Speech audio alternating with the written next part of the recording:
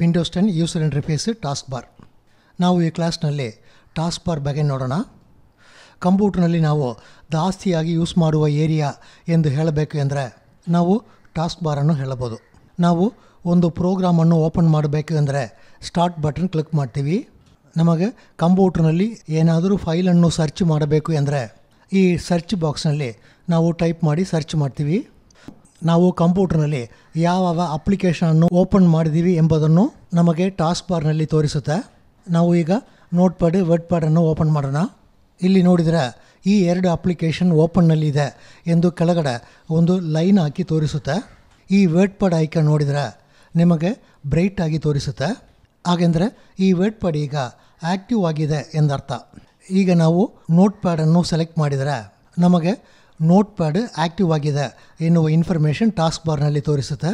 ನಾವು ತುಂಬ applications open ಮಾಡಿ ಇಟ್ಟಿದ್ದಾರೆ. ಆ ಅಪ್ಲಿಕೇಶನ್ಸ್ ನಾವು ಮಿನಿಮೈಸ್ ಮಾಡ್ತೀವಿ. ನಾವು ಮಿನಿಮೈಸ್ ಮಾಡಿದ ಅಪ್ಲಿಕೇಶನ್ ಟಾಸ್ಕ್ಬಾರ್ನಲ್ಲಿ ಇಲ್ಲಿ ಕ್ಲಿಕ್ ಮಾಡಿ ಓಪನ್ ಮಾಡ್ತೀವಿ. ಒಂದು ವಿಂಡೋ ಆ್ಯಕ್ಟಿವ್ ಆಗಿರುವಾಗ ಮತ್ತೊಂದು ವಿಂಡೋವನ್ನು ನಾವು ಆ್ಯಕ್ಟಿವ್ ಮಾಡಬೇಕೆಂದರೆ ಆ ವಿಂಡೋ ಒಳಗಡೆ ನಾವು ಕ್ಲಿಕ್ ಮಾಡಬಹುದು. ಆಗಿಲ್ಲದ್ರೆ ಟಾಸ್ಕ್ಬಾರ್ನಲ್ಲಿ ಆ ಅಪ್ಲಿಕೇಶನ್ನು ನಾವು ಸೆಲೆಕ್ಟ್ ಮಾಡಿದರೆ ಆ ವಿಂಡೋ ಆ್ಯಕ್ಟಿವ್ ಆಗ್ತದೆ. ಟಾಸ್ಕ್ಬಾರ್ನಲ್ಲಿ ನೋಟ್ಪ್ಯಾಡನ್ನು ಕ್ಲಿಕ್ ಮಾಡಿದರೆ ನೋಟ್ಪ್ಯಾಡ್ ಆ್ಯಕ್ಟಿವ್ ಆಗ್ತದೆ. ಈಗ ಕರ್ಸರ್ ನೋಟ್ಪ್ಯಾಡ್ನಲ್ಲಿ ಬ್ಲಿಂಕ್ ಆಗ್ತದೆ. ನಾವು ಟಾಸ್ಕ್ಬಾರ್ನಲ್ಲಿ ವರ್ಡ್ಪ್ಯಾಡನ್ನು ಕ್ಲಿಕ್ ಮಾಡಿದರೆ ಕರ್ಸರ್ ವರ್ಡ್ಪ್ಯಾಡ್ನಲ್ಲಿ ಬ್ಲಿಂಕ್ ಆಗ್ತದೆ. ಈ ಎರಡು ಅಪ್ಲಿಕೇಶನ್ ನೋಡಿದರೆ ಈ ಎರಡು ಅಪ್ಲಿಕೇಶನ್ ಓಪನ್ನಲ್ಲಿ ಇದೆ ಎಂದು ಲೈನ್ ಹಾಕಿ ತೋರಿಸುತ್ತೆ. ಈ 4 ಐಕಾನ್ನಲ್ಲಿ ನೋಡಿದರೆ ಈ ಥರ ಲೈನ್ ಏನೂ ಇಲ್ಲ. ಹಾಗೆಂದರೆ ಈ ಐಕಾನ್ ಎಲ್ಲವನ್ನು ಅವರು ಟಾಸ್ಕ್ಬಾರ್ನಲ್ಲಿ ಪಿನ್ ಮಾಡಿದ್ದಾರೆ ಎಂದರ್ಥ. ಈ ಥರ ಟಾಸ್ಕ್ಬಾರ್ನಲ್ಲಿ ಅಪ್ಲಿಕೇಶನನ್ನು ಪಿನ್ ಮಾಡಿದರೆ ನಮಗೆ ಆ ಅಪ್ಲಿಕೇಶನನ್ನು ಈಸಿಯಾಗಿ ಓಪನ್ ಮಾಡೋದಕ್ಕಾಗ್ತದೆ. ಬ್ರೌಸರ್, ಎಕ್ಸ್ಪ್ಲೋರರ್, ಸ್ಟೋರ್, ಮೇಲ್ ಎಲ್ಲವನ್ನು ಡಿಫಾಲ್ಟಾಗಿ ಪಿನ್ ಮಾಡಿರ್ತಾರೆ. ಪಿನ್ ಮಾಡಿದ ಈ ಅಪ್ಲಿಕೇಶನನ್ನು ಓಪನ್ ಮಾಡಬೇಕು ಎಂದರೆ ನಾವು ಇದನ್ನು ಕ್ಲಿಕ್ ಮಾಡಿ ಈಸಿಯಾಗಿ ಓಪನ್ ಮಾಡಬಹುದು. ಈಗ ಬ್ರೌಸರನ್ನು ಕ್ಲಿಕ್ ಮಾಡಿ ಓಪನ್ ಮಾಡೋಣ. ಈ ಟಾಸ್ಕ್ಬಾರ್ನಲ್ಲಿ ಪಿನ್ ಮಾಡೋದಕ್ಕೂ ಸ್ಟಾರ್ಟ್ ಬಟನ್ನಲ್ಲಿ ಪಿನ್ ಮಾಡೋದಕ್ಕೂ ಏನು ವ್ಯತ್ಯಾಸ ಎಂದು ನೋಡೋಣ. ಇಲ್ಲಿ ನೀವು ಒಂದು ಅಪ್ಲಿಕೇಶನನ್ನು ಪಿನ್ ಮಾಡಿದ್ರೇನೋ ಆ ಅಪ್ಲಿಕೇಶನನ್ನು ನೀವು ಓಪನ್ ಮಾಡಬೇಕು ಎಂದರೆ ಸ್ಟಾರ್ಟನ್ನು ಕ್ಲಿಕ್ ಮಾಡಿದ ಮೇಲೆ ಪಿನ್ ಮಾಡಿದ ಅಪ್ಲಿಕೇಶನನ್ನು ಕ್ಲಿಕ್ ಮಾಡಿ ಓಪನ್ ಮಾಡಬೇಕು.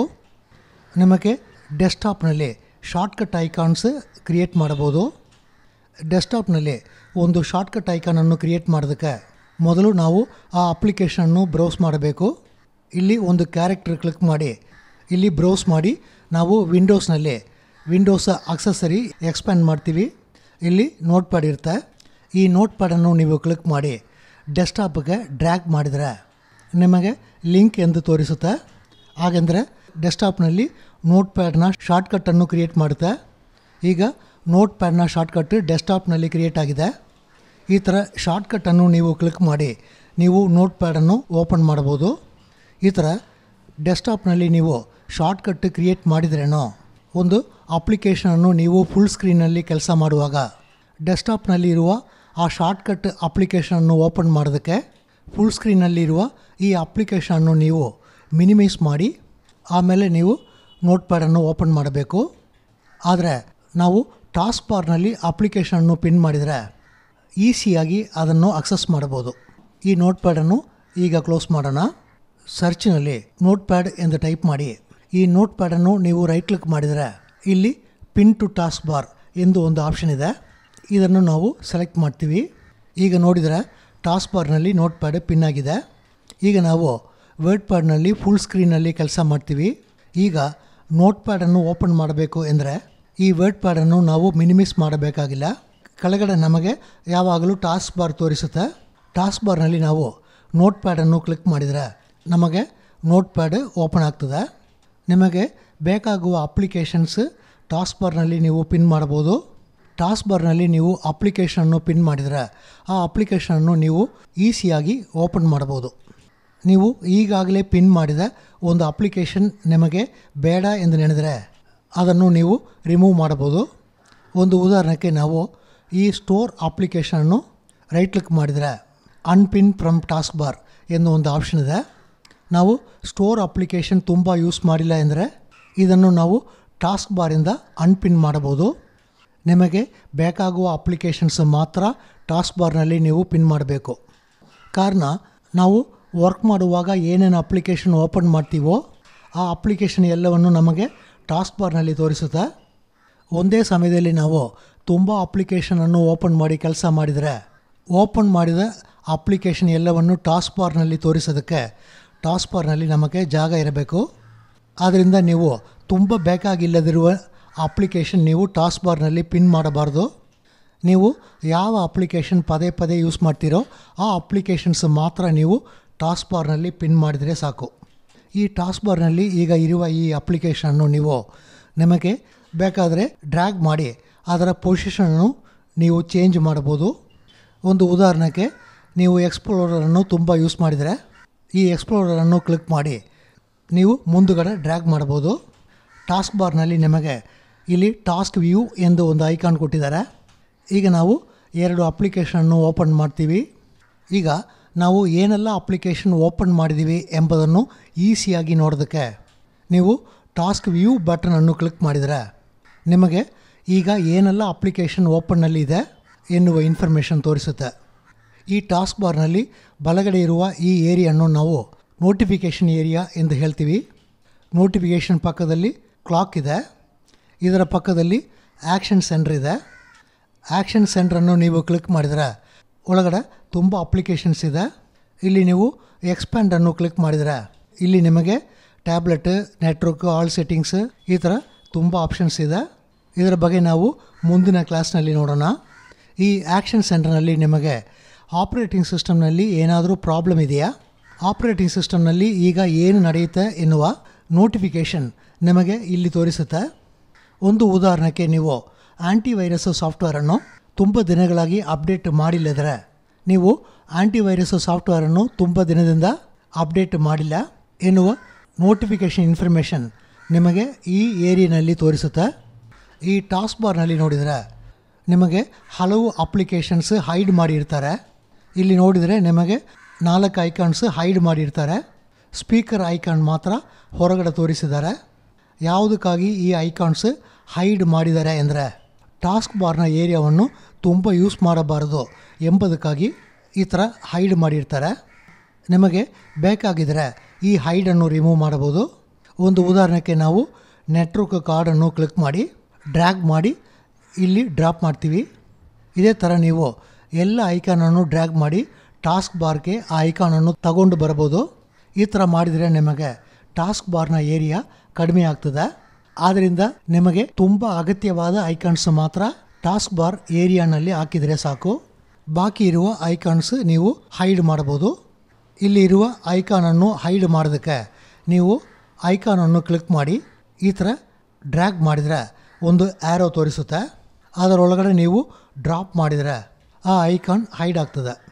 ಇಲ್ಲಿ ಇರುವ ಈ 2 ಐಕಾನನ್ನು ನಾವು ಹೈಡ್ ಮಾಡೋಣ. ಕಂಪ್ಯೂಟರ್ನಲ್ಲಿ ಒಂದು ಪೆನ್ ಡ್ರೈವನ್ನು ನಾವು ಇನ್ಸರ್ಟ್ ಮಾಡಿದ್ದೀವಿ. ಅದನ್ನು ಟಾಸ್ಕ್ ಬಾರ್ನಲ್ಲಿ ತೋರಿಸಬೇಕಾಗಿಲ್ಲ. ಪೆನ್ ಡ್ರೈವನ್ನು ಹೈಡ್ ಮಾಡೋಣ. ಈ ನೋಟಿಫಿಕೇಷನ್ ಏರಿಯಾನಲ್ಲಿ ತೋರಿಸುವ ಈ ಅಪ್ಲಿಕೇಶನ್ಸ್ ಕಂಪ್ಯೂಟರ್ ಬ್ಯಾಕ್ಗ್ರೌಂಡ್ನಲ್ಲಿ ರನ್ ಮಾಡುವ ಅಪ್ಲಿಕೇಶನ್ಸ್. ಒಂದು ಉದಾಹರಣೆಗೆ ನಾವು ಈ ಐಕಾನನ್ನು ಕ್ಲಿಕ್ ಮಾಡ್ತೀವಿ. ವಿಂಡೋಸ್ ಡಿಫೆಂಡರ್ ಅಪ್ಲಿಕೇಶನ್ ಇಲ್ಲಿ ಓಪನ್ ಆಗ್ತದೆ. ಈ ಡಿಫೆಂಡರ್ ಅಪ್ಲಿಕೇಶನನ್ನು ನಾವು ರನ್ ಮಾಡಿಲ್ಲ. ಕಂಪ್ಯೂಟರ್ ಆನ್ ಆಗುವಾಗ ಆಪ್ರೇಟಿಂಗ್ ಸಿಸ್ಟಮ್ ಈ ಡಿಫೆಂಡರ್ ಸಾಫ್ಟ್ವೇರನ್ನು ಆಟೋಮೆಟಿಕ್ಕಾಗಿ ರನ್ ಮಾಡಿದೆ. ಇಲ್ಲಿ ನೋಡಿದರೆ ಡಿಫೆಂಡರ್ ಸಾಫ್ಟ್ವೇರ್ ಅಪ್ಡೇಟ್ ಆಗಿಲ್ಲ ಎನ್ನುವ ಒಂದು ವಾರ್ನಿಂಗ್ ಮೆಸೇಜ್ ತೋರಿಸುತ್ತೆ. ಈ ವಿಂಡೋವನ್ನು ನಾವು ಕ್ಲೋಸ್ ಮಾಡಿದ್ರೇನೋ ನಮಗೆ ಆ ಅಪ್ಲಿಕೇಶನ್ ಕ್ಲೋಸ್ ಆಗಲ್ಲ. ಕಾರಣ ಈ ಅಪ್ಲಿಕೇಶನನ್ನು ಆಪ್ರೇಟಿಂಗ್ ಸಿಸ್ಟಮ್ ಓಪನ್ ಮಾಡಿದೆ. ನಾವು ಕ್ಲೋಸ್ ಮಾಡಿದ ವಿಂಡೋ ನೋಟಿಫಿಕೇಷನ್ ಏರಿಯಾ ಒಳಗಡೆ ತೋರಿಸುತ್ತೆ. ಈ ಟಾಸ್ಕ್ ಬಾರ್ನ ಸೆಟ್ಟಿಂಗನ್ನು ಚೇಂಜ್ ಮಾಡಬೇಕು ಅಂದರೆ ನೀವು ಇಲ್ಲಿ ರೈಟ್ ಕ್ಲಿಕ್ ಮಾಡಿದರೆ ಇಲ್ಲಿ ನಿಮಗೆ ಟಾಸ್ಕ್ ಬಾರ್ ಸೆಟ್ಟಿಂಗನ್ನು ಓಪನ್ ಮಾಡೋದಕ್ಕಾಗ್ತದೆ. ಇಲ್ಲಿ ನೋಡಿದರೆ ನಿಮಗೆ ಲಾಕ್ ದ ಟಾಸ್ಕ್ ಬಾರ್ ಎಂದು ಒಂದು ಆಪ್ಷನ್ ಇದೆ. ನಾರ್ಮಲಾಗಿ ನೀವು ಕೆಲಸ ಮಾಡುವಾಗ ಈ ಟಾಸ್ಕ್ ಬಾರನ್ನು ಲಾಕ್ ಮಾಡಬೇಕು. ಕಾರಣ ಏನಂದರೆ ನೀವು ಈ ಟಾಸ್ಕ್ ಬಾರ್ ಲಾಕನ್ನು ರಿಮೂವ್ ಮಾಡಿದರೆ ನೀವು ಗೊತ್ತಿಲ್ಲದೆ ಇಲ್ಲಿ ಕ್ಲಿಕ್ ಮಾಡಿ ಡ್ರ್ಯಾಗ್ ಮಾಡಿದರೆ ಈ ಟಾಸ್ಕ್ ಬಾರ್ನ ಏರಿಯಾ ಹೆಚ್ಚಾಗ್ತದೆ. ನಾವು ಟಾಸ್ಕ್ ಬಾರನ್ನು ಲಾಕ್ ಮಾಡಿದರೆ ಈ ಟಾಸ್ಕ್ ಬಾರ್ನ ಏರಿಯಾವನ್ನು ನಾವು ಕ್ಲಿಕ್ ಮಾಡಿ ಚೇಂಜ್ ಮಾಡೋಕ್ಕಾಗಲ್ಲ.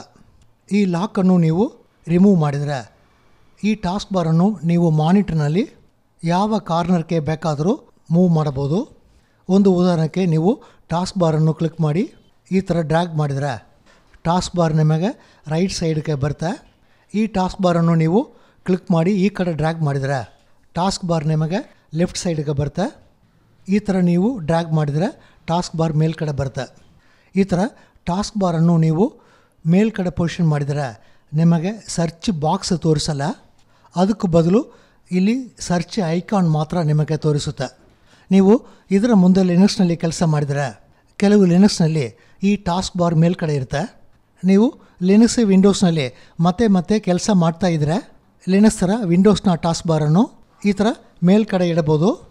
ಆಗಿಲ್ಲದ್ರೆ ಒಂದು ಉದಾಹರಣೆಗೆ ಬ್ಯಾಂಕ್ ಸೇಲ್ಸ್ ಸೆಂಟರ್ಸ್ನಲ್ಲಿ ನೋಡಿದರೆ ಅವರು ಒಂದು ಟೇಬಲ್ನಲ್ಲಿ ಮಾನಿಟ್ರನ್ನು ಈ ಥರ ಪೊಸಿಷನ್ ಮಾಡ್ತಾರೆ. ಟೇಬಲ್ ಮೇಲ್ಗಡೆ ಗ್ಲಾಸ್ ಹಾಕಿರ್ತಾರೆ. ಟೇಬಲ್ನಲ್ಲಿ ಈ ಥರ ಪೊಸಿಷನ್ ಮಾಡಿದ ಮಾನಿಟ್ರನ್ನು ನೋಡಿ ಕೆಲಸ ಮಾಡ್ತಾರೆ. ಈ ಥರ ನೀವು ಮಾನಿಟ್ರನ್ನು ಪೊಸಿಷನ್ ಮಾಡಿದರೆ ನೀವು ಟಾಸ್ಕ್ ಬಾರನ್ನು ಟಾಪ್ನಲ್ಲಿ ಪೊಸಿಷನ್ ಮಾಡಬೇಕು. ಆ ಥರ ಮಾಡಿದರೆ ನಿಮಗೆ ಟಾಸ್ಕ್ ಬಾರ್ ಇಲ್ಲಿ ತೋರಿಸುತ್ತೆ. ನಿಮಗೆ ಟಾಸ್ಕ್ ಬಾರನ್ನು ಈಸಿಯಾಗಿ ಅಕ್ಸೆಸ್ ಮಾಡೋದಕ್ಕಾಗ್ತದೆ. ನೀವು ಟಾಸ್ಕ್ ಬಾರನ್ನು ಕೆಳಗಡೆ ಪೊಸಿಷನ್ ಮಾಡಿದರೆ ಟಾಸ್ಕ್ ಬಾರ್ ಮಾನಿಟರ್ನಲ್ಲಿ ಈ ಏರಿಯಾನಲ್ಲಿ ತೋರಿಸುತ್ತೆ. ಈ ಥರ ನೀವು ಟಾಸ್ಕ್ ಬಾರನ್ನು ಪೊಸಿಷನ್ ಮಾಡಿದರೆ ನಿಮಗೆ ಟಾಸ್ಕ್ ಬಾರನ್ನು ನೋಡಿ ಕೆಲಸ ಮಾಡೋದಕ್ಕೆ ಕಷ್ಟ ಆಗ್ತದೆ. ಇಲ್ಲಿ ನೀವು ಸ್ಟಾರ್ಟ್ ಕ್ಲಿಕ್ ಮಾಡಿದರೆ ನಾರ್ಮಲಾಗಿ ಸ್ಟಾರ್ಟ್ ಓಪನ್ ಆಗ್ತದೆ. ನೀವು ಈ ಸರ್ಚ್ ಬಟನನ್ನು ಕ್ಲಿಕ್ ಮಾಡಿ ಸರ್ಚ್ ಮಾಡ್ಬೋದು. ನೀವು ಸ್ವಲ್ಪ ಪ್ರಾಕ್ಟೀಸ್ ಮಾಡಿದರೆ ಟಾಸ್ಕ್ ಬಾರ್ ಮೇಲ್ಗಡೆ ಇದ್ರೇನೋ ನಿಮಗೆ ಅದರಲ್ಲಿ ಈಸಿಯಾಗಿ ಕೆಲಸ ಮಾಡೋದಕ್ಕಾಗ್ತದೆ. ಟಾಸ್ಕ್ ಬಾರ್ ಈ ಪೊಸಿಷನ್ನಲ್ಲಿ ನೀವು ಇಡಬೇಕು ಎಂದು ಕಡ್ಡಾಯ ಏನೂ ಇಲ್ಲ. ನೀವು ಟಾಸ್ಕ್ ಬಾರನ್ನು ಯಾವ ಕಡೆ ಪೊಸಿಷನ್ ಮಾಡಿದರೆ ಅದರಲ್ಲಿ ನಿಮಗೆ ಈಸಿಯಾಗಿ ಕೆಲಸ ಮಾಡೋದಕ್ಕಾಗ್ತದೆ ಎಂದು ನೋಡಿ ಅಲ್ಲಿ ಪೊಸಿಷನ್ ಮಾಡಿ ಈ ಟಾಸ್ಕ್ ಬಾರನ್ನು ನೀವು ಲಾಕ್ ಮಾಡಬೇಕು. ಈ ಟಾಸ್ಕ್ ಬಾರ್ನಲ್ಲಿ ತುಂಬ ಆಪ್ಷನ್ಸ್ ಇದೆ. ನಾವು ನೆಕ್ಸ್ಟ್ ಕ್ಲಾಸ್ನಲ್ಲಿ ಈ ಟಾಸ್ಕ್ ಬಾರನ್ನು ಕಂಟಿನ್ಯೂ ಮಾಡೋಣ. Thank you.